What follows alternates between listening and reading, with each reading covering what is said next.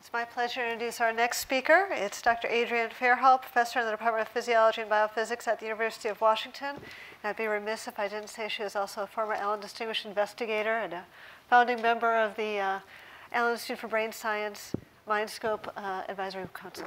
Thanks, Kathy. So I thought I would take the opportunity to talk about a recent experience I had as part of the working group for the new Brain 2.0, because part of our mission in that committee was to review the state of theory in neuroscience, and as that has been funded by the first round of Brain, and see where it's going. So really, what's the role of theory in the Brain Initiative? So I just wanted to throw this up to start, which is, as I think theoretical neuroscientists, we like to think that we are very modern in putting mathematical methods into neuroscience. I wondered how many people were able to identify this quote. So let's assume, as the basis for all our subsequent reasoning, when two elementary brain processes have been active together or in immediate succession, one of them, on reoccurring, tends to propagate its excitement into the other. Who? Hebb. Yeah, we all think Hebb, right? 1950s. But, in fact, this is William James, 1890, right? This is 100 years ago. People were already starting to build what I would call theories of how the brain works, and to speculate on how those elementary processes work together to cause function. This, some of you probably also recognize, it's a beautiful diagram of a neural network, something we feel very comfortable with. So whose is this? Turing, right? So back in the 40s. So people have been putting theory into neuroscience for a very long time. When we use the word theory in neuroscience, people mean very different things. And I would like to kind of lay out the landscape of the things that people mean as sort of dividing into big T theories, sort of top-down, how does the thing work? Modeling, we've heard a fair bit about that sort of approach already, and data analysis. And these three things are somewhat distinct and hopefully all work together. And the way I would like to frame that they work together is in coming up with a full understanding of the brain. Really what we're trying to do is put all of those together to build an understanding that involves both an identification of the computation that the system is trying to do, its implementation in terms of some kind of high-dimensional model or even just of the experimental data, and some understanding of how does this high-dimensional data or model point us to a low-dimensional model that allows us to extract the fundamental mechanism. And it's through these interactions between these different approaches that I think we see all the people that need to contribute to this field. So we've heard already from two physicists, so I would put physicists along here, right? We're trying to build high-dimensional systems of differential equations. Good physicists will try to reduce that to some kind of lower dimensional model. And we heard about that from Peter really beautifully, a neural field model that forms a low-dimensional model from this high-dimensional system. That gives us a lot of information about parameter invariance, robustness, right? How we can coarse-grain the system. Ultimately, what we need to do is to extract meaning from these high-dimensional and low-dimensional models to tell us about the computation. As physicists, we're a little uncomfortable with that. We like to build systems of differential equations. We don't really like to tell them to do things, right? In order to build something that carries out a function, we turn to our friends, the computer scientists, because they are engineers who know how to build stuff that does things. And so to get to this computational level, that's where I feel like the field has really benefited from interactions with engineers and computer scientists. All right, so let's review a few of the big T theories that neuroscience has ever come up with. So Hebbian learning, we've seen a little bit from that from James. Hierarchical sensory representation, extremely influential idea from Maher and Poggio.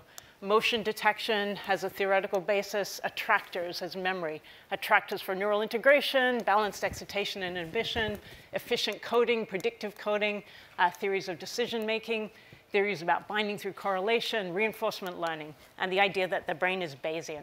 So I've been trying to come up with more if you have any other suggestions, but to me that's a fairly definitive list of of the ideas that have been floated in a sort of top-down fashion by theorists that have really guided the kinds of experiments that people have done and the way that we go about posing experiments and posing our data analysis. So let's turn to Brain 2025. This was a very beautiful document that was really the foundation for the way that funding was distributed through the Brain Initiative.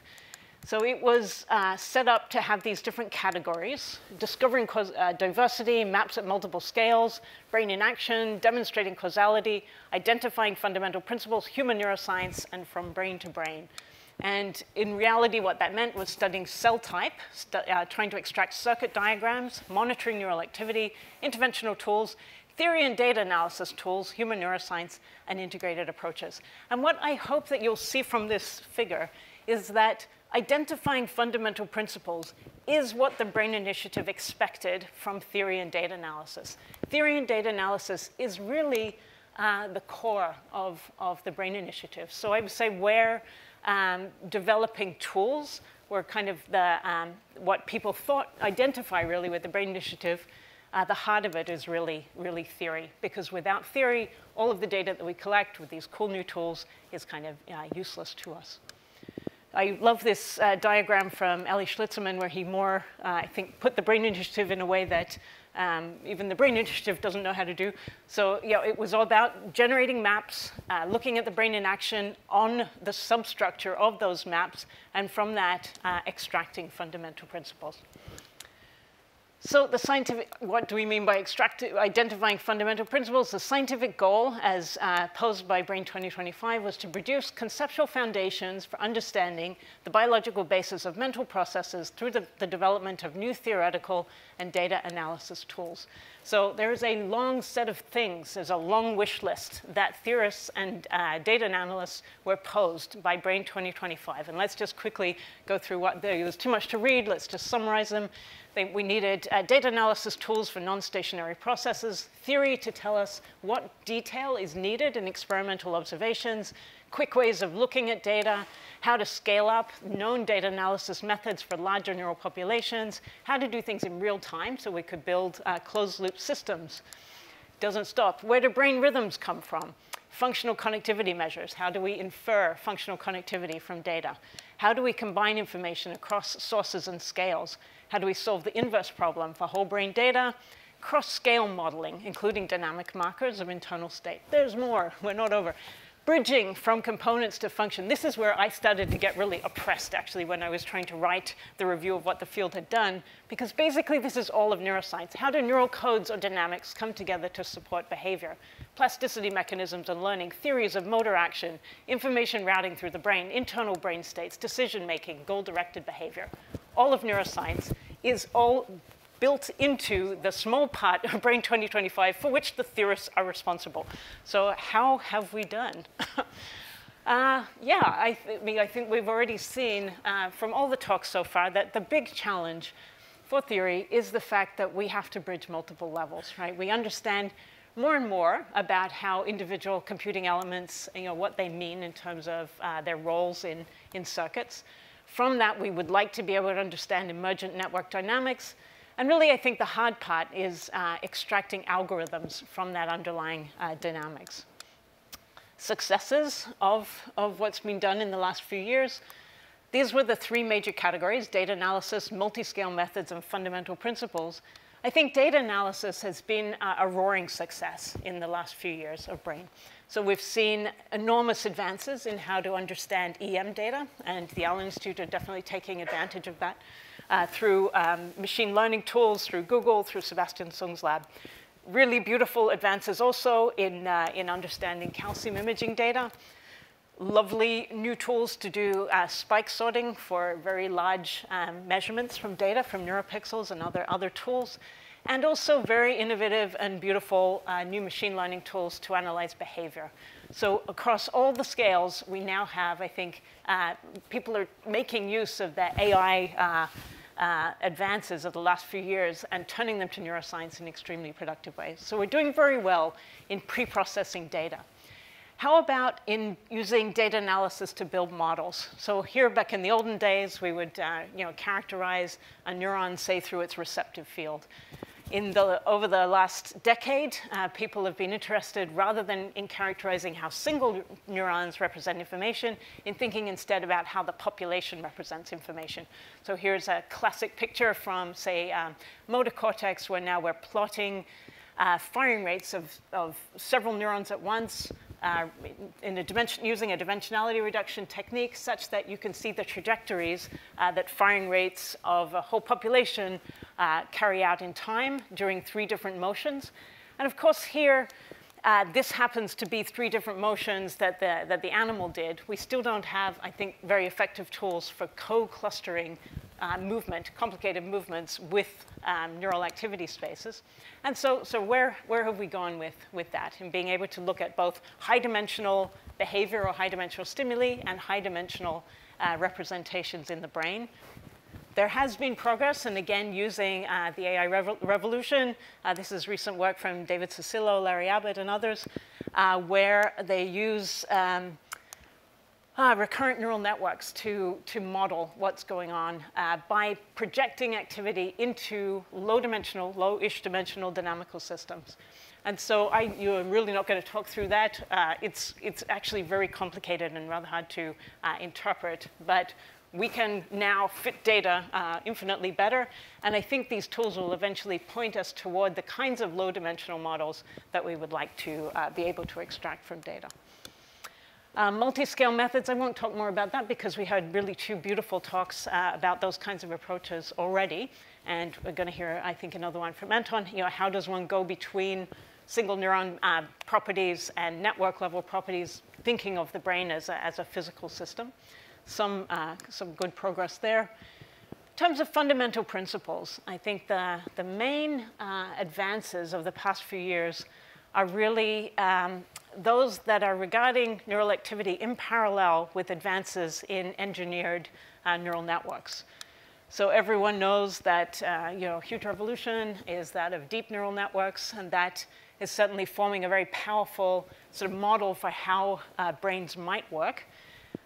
Perhaps even more powerful are advances in how to think about recurrent neural networks. So rather than building a network as a feed-forward system, one can connect it up recurrently, as in our brain.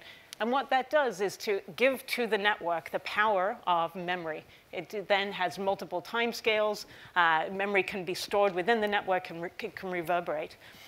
So Hopfield showed many years ago that networks of this type, here I'm just plotting for you the connectivity matrix of a recurrent network. Such networks have the property that they have attractor-like solutions, so that firing rates can settle into, say, discrete modes that may represent information. And these attractors have cool properties like pattern completion. If you start the system somewhere near one of those attractors, it will move toward one, and that may be the basis for memory, for example. There's a beautiful idea of Hopfield many years ago.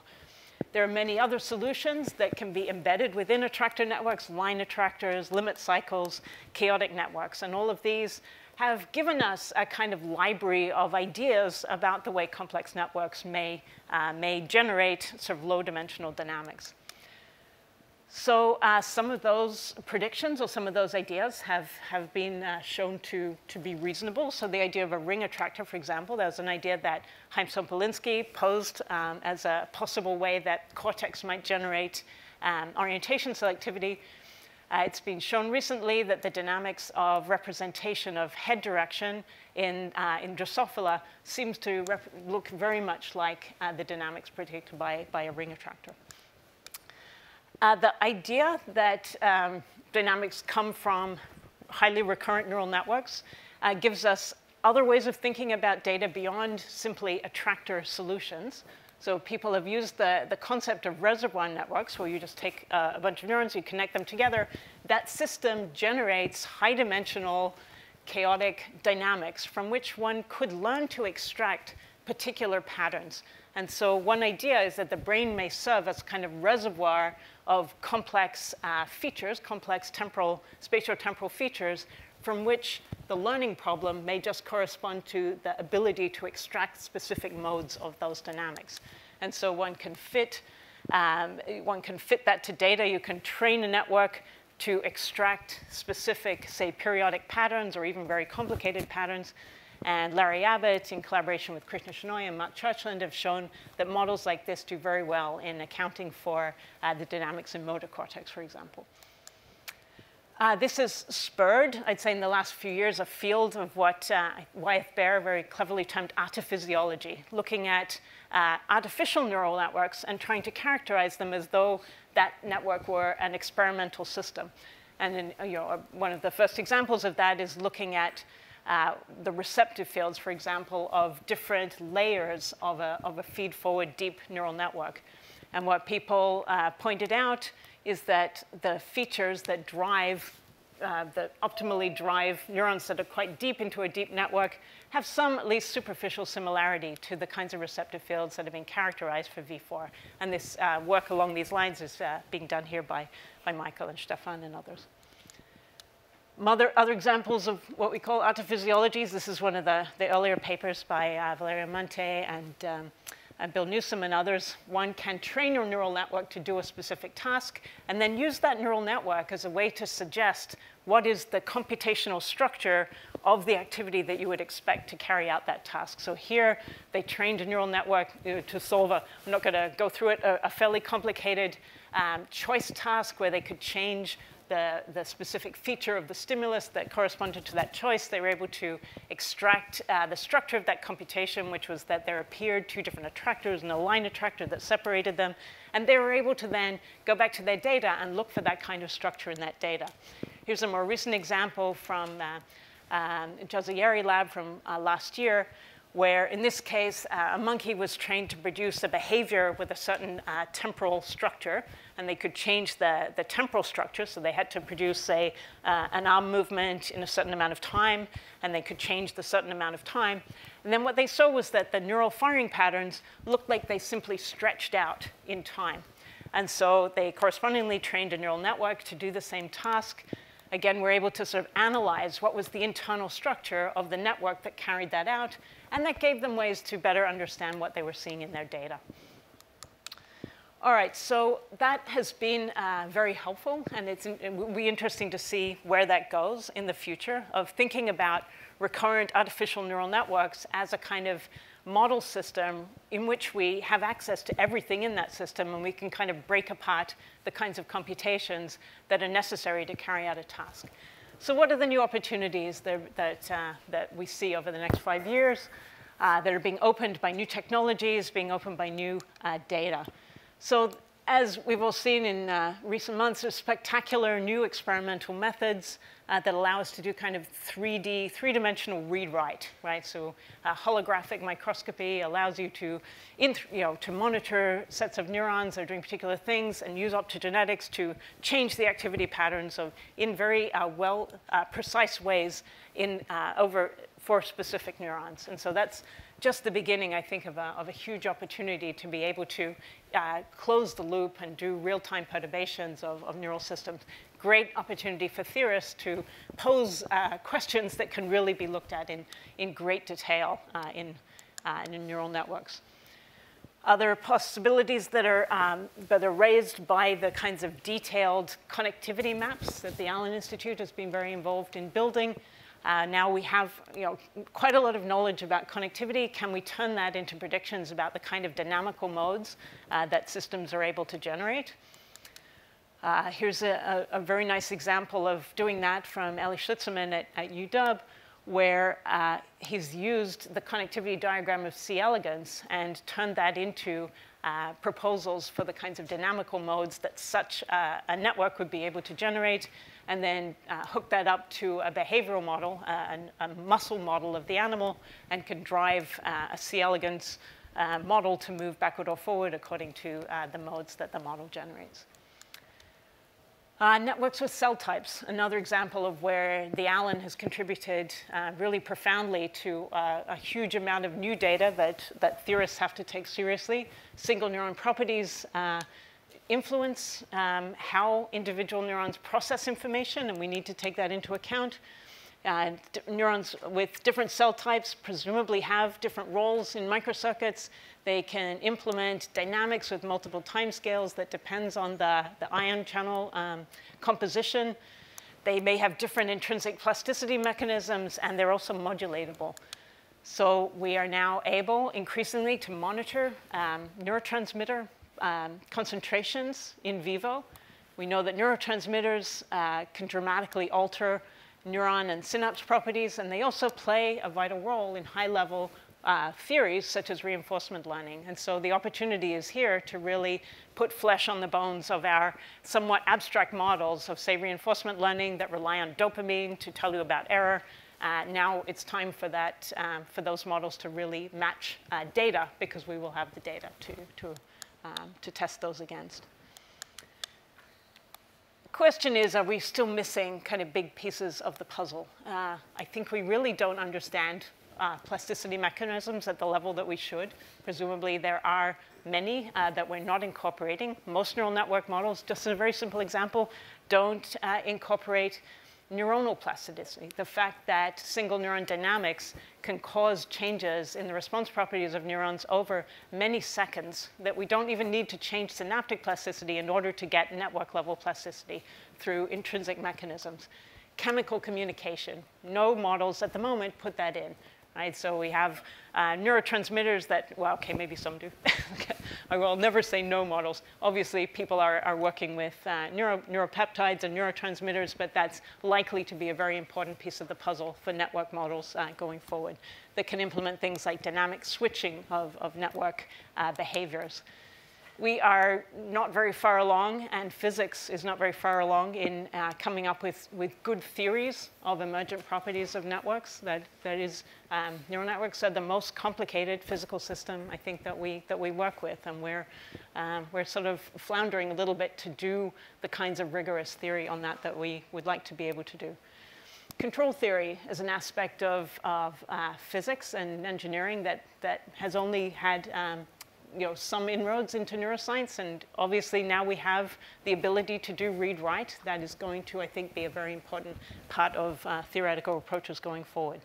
Glia, everyone's probably seen all the recent papers about glia. Those we really don't put into network models. And clearly, I think that the data is showing more and more that glia are playing a very important role in modifying plasticity and conveying information that we haven't taken into account.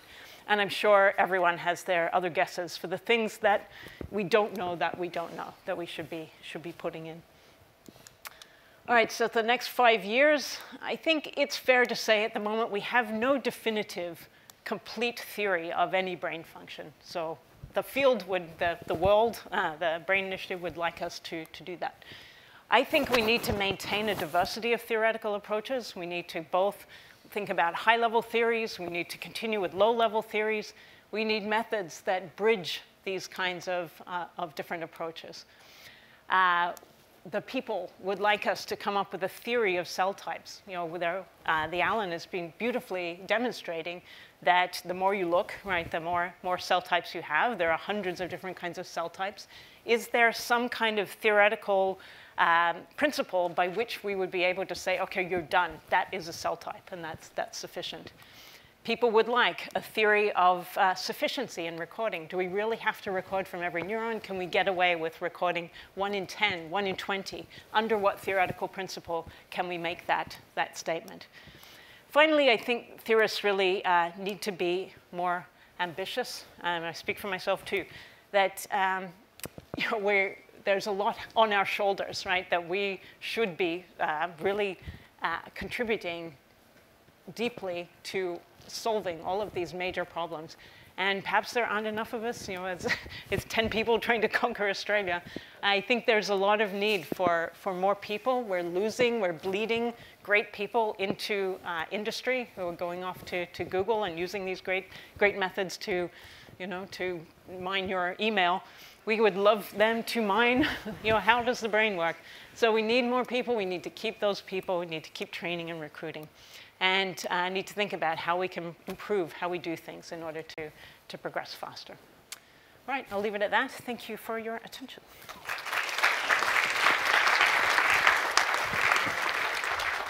Questions? We may have time for a question, if there are any. Of course, Christoph. That was a beautiful, robust defense of theory. So Where do you think we are, A, for example, or is this even, does it even make conceptual sense to have a theory of something like C. elegans? And B, I would say any mature theory or sign of the maturity of a theory is if it predicts new classes of phenomena, black holes, gravitational lensing, various quantum mechanical superposition that weren't appreciated at all when the people themselves came up with a theory.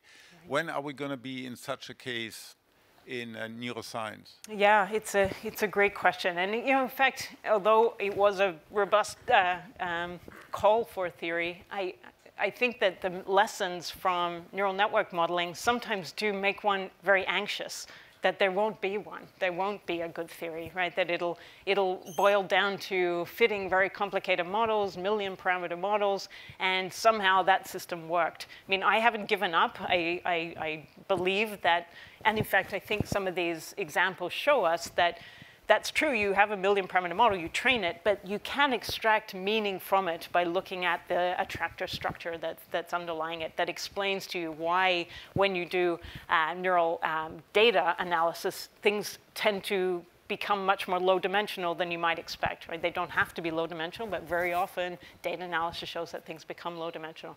And so I'm hoping that those kinds of approaches will maybe generate a new kind of theory by which that may not be sort of the bottom-up physics approach of sort of renormalization group. You know, we have this, we slightly coarse-grain it, we get a different model, and we now understand that model. It might be a more kind of data-driven approach. When will that turn into something that generates predictions? I think if you were able to build that model, find the low-dimensional dynamics, and use that as a proxy for what's going on in the brain, you could then explore it and see how it, what kinds of new activity patterns it generates with different kinds of drive, if that were a good model. Of course, the worry is that with so many properties that you're not measuring, neurotransmitters that may change with mood, the entire structure that you've characterized so beautifully might be different under different situations, and so your model won't then apply. And that is always an anxiety. So can you give me a number, years, for all of what you said? 10 years. No, for C. elegans. C. elegans, as you know, has 302 neurons, right? Yeah. We're not talking about 10 to the 8 neurons here. That's less than 10 to the 3 neurons. Right. Well, the slide I showed from Ellie's work actually gave me some hope, right? So Ellie takes the connectome, puts in some knowledge about the characterized biophysical properties, and generates modes that could actually function to drive the kinds of behavior that we see in C. elegans. So I find that hopeful, right? That there really are examples, at least in very small systems, where that ground-up approach may work. And that's sort of the motivation that I have for working with Hydra, is that that might be a case where we really can take the neural activity that we observe, run it through a model where we understand the way that that muscles communicate with one another, that the biophysics of the body, and the biomechanics of the body is sort of characterized. We may really be able to predict the behavior, and from that to infer why the neural system has to drive activity the way it does in order to generate behavior. So I'm more hopeful about small systems. Big systems, that's your problem. Thank you so much.